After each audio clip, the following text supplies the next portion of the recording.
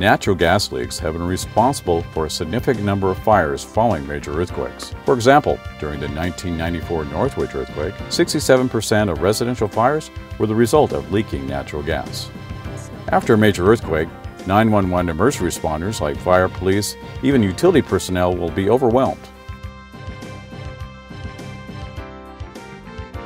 Consequently, it is vital that all household members know when and how to shut off the natural gas in the event they smell or notice it leaking.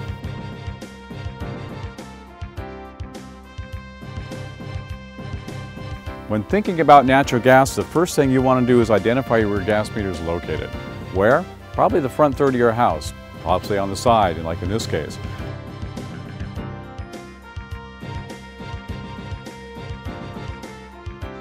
So once you've identified where the gas meter is, next thing is identify the natural gas shutoff valve.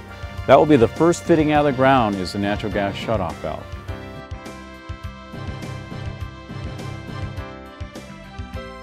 Note where it is right now because that's in the on position. Next thing you want to notice, the dials.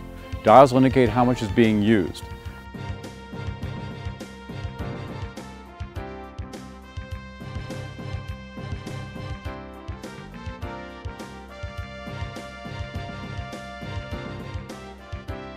So the three things you want to think about is if you smell a leak, if you hear a leak, or you notice unusual usage, that might be the time to pull out the wrench and shut that gas off.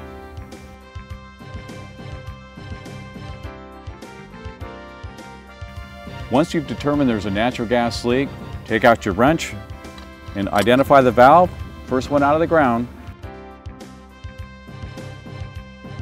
Turn it a quarter turn so it's crosswise with the pipe. Now this valve can turn in either direction.